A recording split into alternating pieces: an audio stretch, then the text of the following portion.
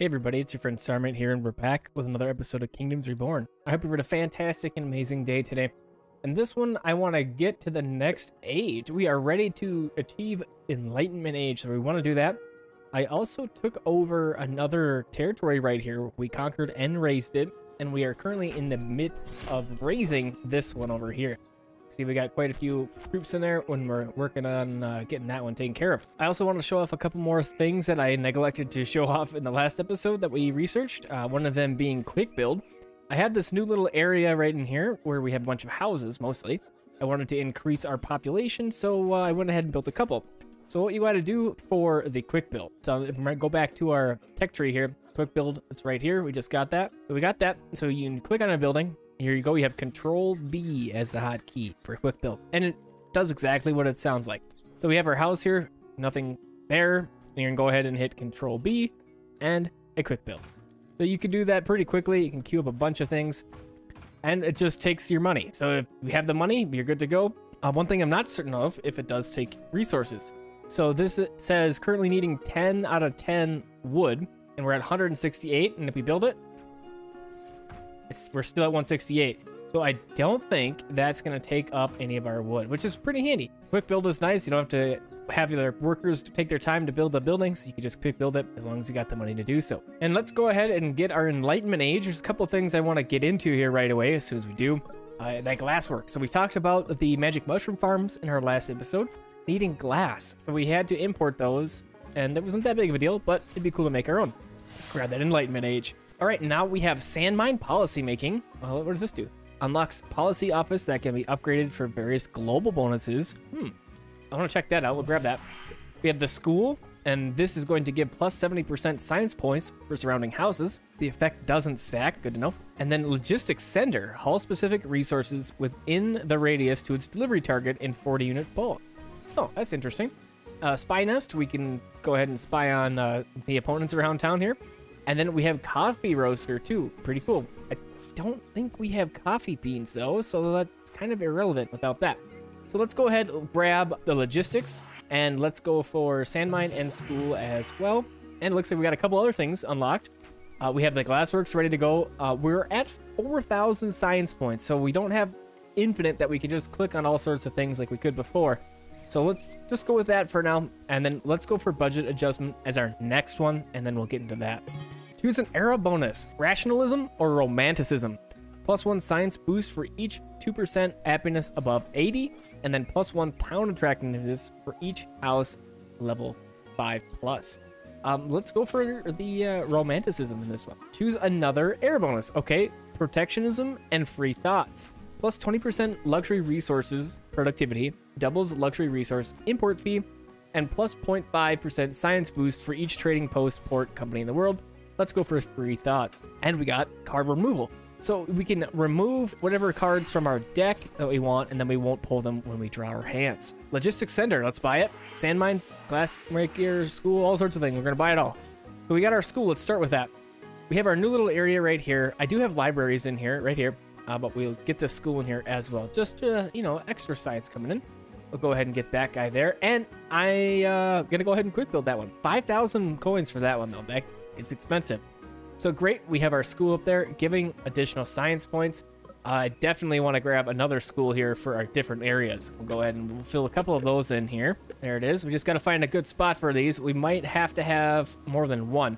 I did not take into consideration the schools and other buildings like that when I was constructing our neighborhoods. Maybe I should have. So we got a couple of schools on the way. Let's check out our sand mine. Extract sand from beach or river. Sand can be used to make glass.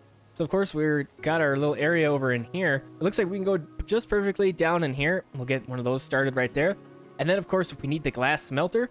And it looks like we can get away with having that right there. So let's go ahead and do that. We do have the warehouse right here as well. We have plenty of room in that thing too.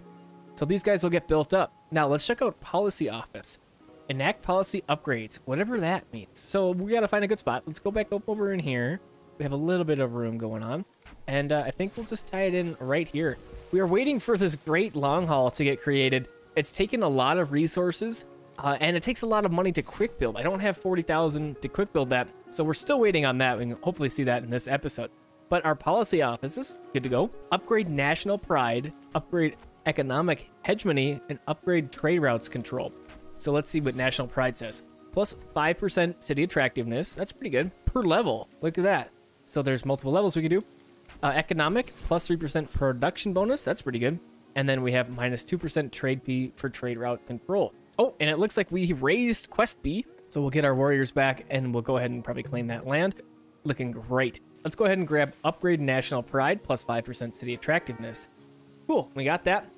And let's zoom out here just a smidge and let's grab some new land. So we have our forest province right here that we just took from quest B. Iron ore deposit here, which would be great to grab. So let's hit that up. And then we're going to continue to work our way a little bit over here. So there is a limit to how far away from your initial starting area you can go. Let's see if we can zoom out here. So this is our initial province. You can go 7 away, just so you know. We're getting kind of close there, so I wanted to bring that up. Here's our next place, Kuganu. We're going to go ahead and set to conquer that one. We, of course, need to get our troops in there. Go ahead and get that started. And I want to buy a couple of pieces of land around there as well. And it looks like we do have some coal up here, which would be great, but I'm out of money. So we'll just wait for a little bit. All of these little new territories are going to be providing some income for us, so that's going to be nice as well. We got that all going on now. Ooh, 86% happiness, looking great. So our city attractiveness there is 94, so we got that buff from our policy office. Another thing that we got in the last episode that I forgot to even show off was the shrubbery right here. Now there's no icon for this yet, but it increases the surrounding appeal by 5 within 5 tile radius. So for 100 coins, we're gonna go ahead and grab this guy. And the reason why I leave the one little space in between my houses is for this reason right here.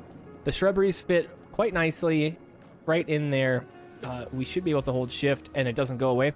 So we can build multiple ones there. And you can see as we place it down, appeal is 105, 110, and it does stack. So you can keep going like that. So all these spaces in between here, I like to fill with shrubberies. Just really give it good attractiveness in the city with these shrubberies like that. There are a couple of other things that will benefit city attractiveness, but for now, we're just going to go ahead and do a couple shrubberies in there. I'll have to go through and fill those in a little bit. I'm not going to drag you along with all that. That'd be a little bit much. I did realize that I was pushing our laborers a little bit too far. And what I mean by that is our job priority, we didn't have any laborers, we didn't have any builders. So it is winter time currently, so farms and fruit gatherers aren't going to be happening.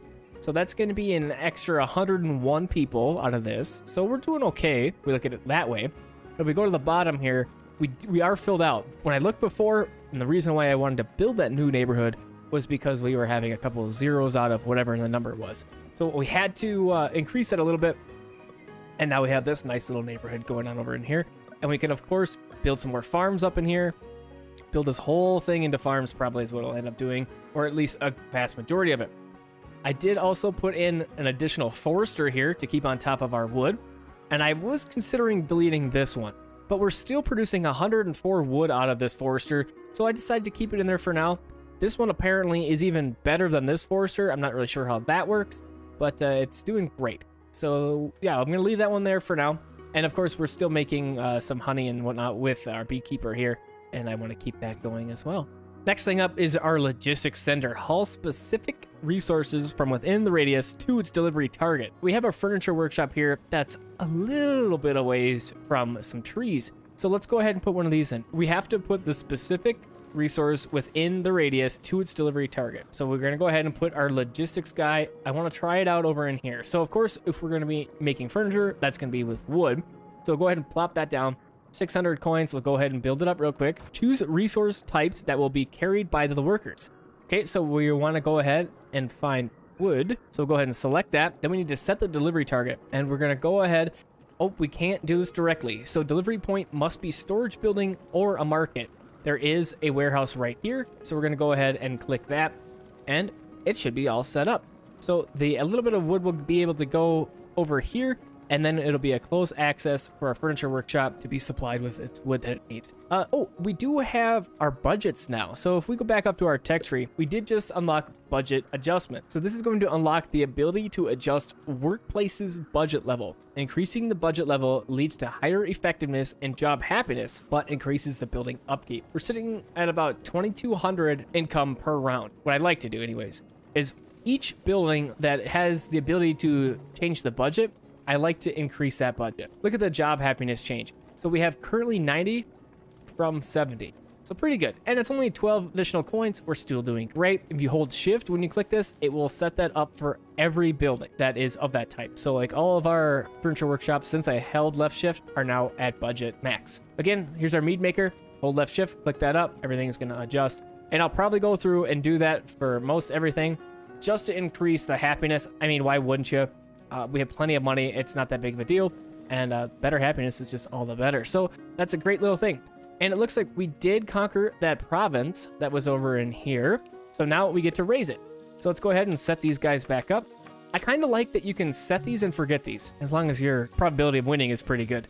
So you can set those up and just let them go. Oh, now that we are at the next level too, we can upgrade our town hall. But, ooh, 8,000 coins is a lot. So I guess we're going to hold up for that. But I want to do that for sure is upgrade our town hall. Our train units. So we do have a couple more open slots. So we are losing units, of course, from doing all of our fighting. We'll have to do a couple more peeps to make up for those guys that we lost. We don't have enough iron bars for our berserkers. So we have to hold up for that, or we go ahead and do gold. But I think it would be a good idea to get a couple more irons going on here. We do have plenty of coal. We have some iron ore that isn't refined into bars yet, which is something we've been selling quite a bit of. Lots of exporting going on, getting us a little bit of that extra money. But I think we should get into the iron smelter here. So we do have the one. Let's go ahead and grab a few more, at least one. Go iron smelter.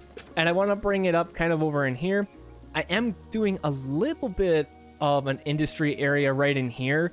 It's just outside the range of all these houses, so it's a great spot. And of course, I've been using stone roads for all this new stuff too. Trying to keep the best roads going on and quicker traveling and all the better and all the good logistics stuff. Let's see, 3 immigrants. Yep, we're going to take those people and then let's grab a productivity book. Excellent. And we're sitting at 436 out of 484 population. So we have a little bit of wiggle room left, which is great. Another thing that I'm kind of working on is this little area over in here. We did this kind of toward the end of the last episode. Got our forester going over in here and then a beekeeper as well. I'm kind of thinking that maybe we want to do another forester over here. Just kind of make this area a really big wood industry. And we'll have another one right there. And they are comboing off each other, which is great. On this little peninsula, I added in a couple more wheat farms just to make sure that we're doing great with food. We're sitting pretty nice right now. I want to keep that up. We do have a lot of wheat though. And we could, of course, change that wheat into bread and beer. So those are a couple things we probably want to look out for here. Let's go ahead and find... Oh, here is that card removal that we achieved. Remove a card from the draw deck. I'm going to not take that. We have a hauling services. We got a beer brewery and a productivity book to use. Let's go ahead and put that book in the forester. And we do have our hauling services. Workers use carts to haul resources to fill building inputs or clear outputs. So there's a couple spots where I would like to put in another hauling service. We only have the one. So let's kind of bring that up over in here where we have kind of our mines and stuff going on. We have the other one right in here. You can see that we're capturing a few things, which is pretty good. But I want to put one up over in here as well. Kind of capture a little bit more with that. And then we have that beer brewery that we also got. So let's go ahead and pop another one down. I'll probably go over here. Take advantage of this little space. I'll probably expand our housing out this way, and then I'll probably push this forester back out just so that we are able to achieve as much wood as possible. Maybe I'll go ahead and get it started even, and maybe we could even put a forester back there and be ready for our expansion when we do get there, which will happen here pretty quickly, I would think. So yeah, we're looking great right now. Let's go ahead and check on our raising over here, and it looks like we're doing okay. We're gonna need some backup for sure. We're getting really close to having that 8,000 we need to upgrade our town. Oh, we got it. Let's go ahead and train some units. I want to do the units first.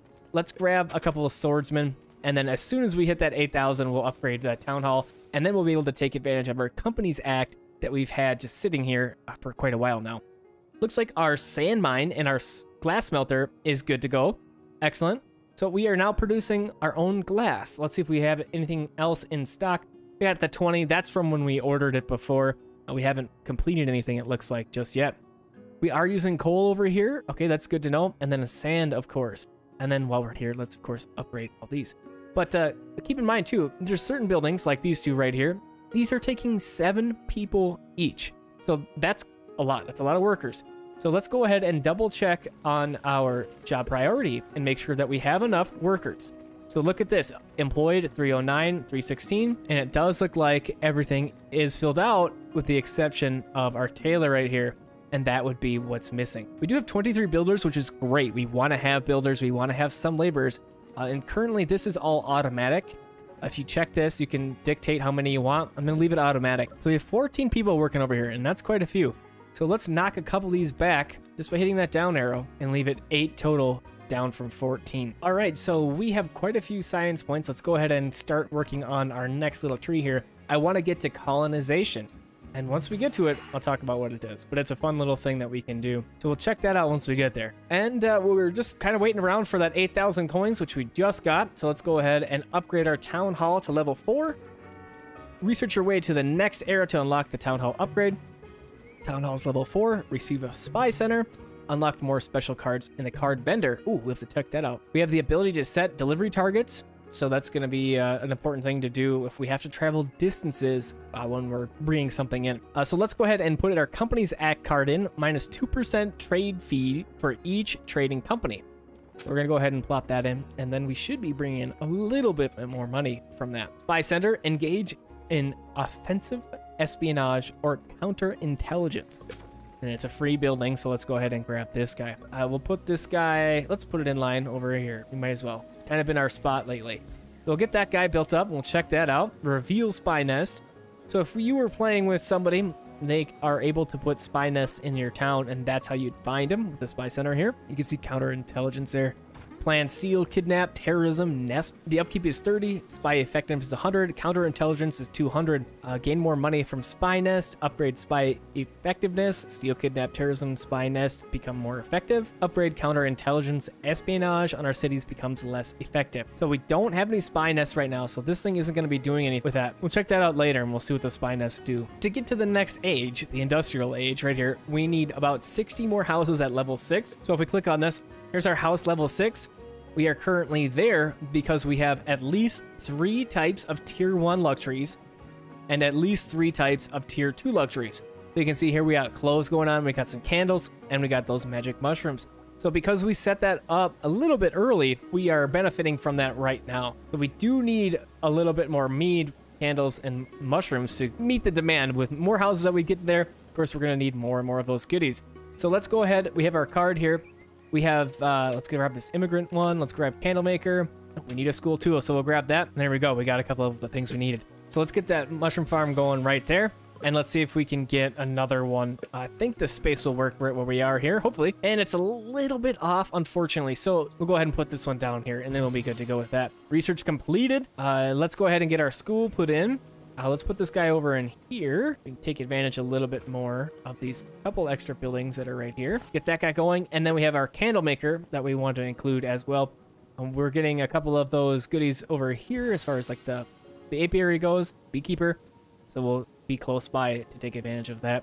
Now, by building all this stuff over here, of course, we are hurting the efficiency of this beekeeper. So we will want to build another one. Look at that, we were ready to go even. And we'll get this guy going right there. Excellent. And then this guy is wanting another warehouse up over in here. So let's get that. And we can't quick build that. So we'll just get that guy like so. Looking good. Let's go ahead and grab these immigrants that are here. 5 immigrants join. I love that card. Super nice thing to get. And yeah, we need to do a little bit more road upgrade, looks like over in here. But we're doing pretty great in many other aspects of our town. Our luxury goods are looking good. We mentioned that. We got a couple of tier 2 buffed a little bit. Looks like we're still needing a little bit more furniture to stay on top of that. But we do have 3 other luxury goods that are able to compensate for the weakness of our furniture industry. Food's looking fantastic. I would like to turn more of this wheat into bread. We're going to need some more bakeries. And we got a little bit of glass going on now. Super good. And clay's getting a little bit short, so we're going to need another clay pit. Or another option, of course, is to upgrade the one we currently have. I'm going to go ahead and put 2 more worker slots in this clay pit, and we'll see how that adjusts for us. It looks like our medicinal herbs are doing great. Medicine's great. Stone tools is doing good, but they are in the negative there. You can see we're about 150 negative. We do want iron tools over stone tools, so that's another thing that I'm going to have to try and get into. So we mentioned getting those. Let's go ahead and grab medicine maker while we're here. We'll go tailor. We're going to grab a couple more of these things. Here's the example of where this card system is kind of a pain in the butt. It's really annoying when I want to build a specific thing like a blacksmith and I have to shuffle through all of these different cards. Now, normally, this is the first time in the game where it's kind of been an issue. So it's a little bit of a thing. When you get the wild cards, it's not that big of a deal because then you can just search for it. There it is, blacksmith, ready to go. So let's get another one of these guys going. And you know what? I think there was something I forgot to look at down over here. And that was with the additional cards that we got, the universal cards. And I believe the stave church is a new thing that was here. That's really cool. Then we have the resource outpost. Extract resources from a foreign province. This is really good. I'm excited to show you that guy. And if we look down over in here, Happy Bread Day. Oh, standing army. All sorts of things in here now. Oh yeah, this is where we get the cocoa and the coffee breeder and cotton. Oh, here's the grapes. So remember we got the winery and I was like, what do about grapes? Let's grab that. That's gonna take up a half our money. We're kind of hurting a little bit for our money. We have to check that out. Then we have our grape farms that we're gonna have to set up somewhere. So we have a lot of food over in here, but we do know that we have quite a bit of land up in this area that we can utilize for our farms. So I think that's what I'll do. I'm going to go ahead in between episodes here. I'm going to fill this in with a lot of farms. We'll get some grapes going, and then we'll get some winery going. But I think we'll talk about all of that in the next episode. Thanks for coming and hanging out with me. I hope you enjoyed this episode of Kingdoms Reborn. Have a fantastic and amazing rest of your evening, day, or night.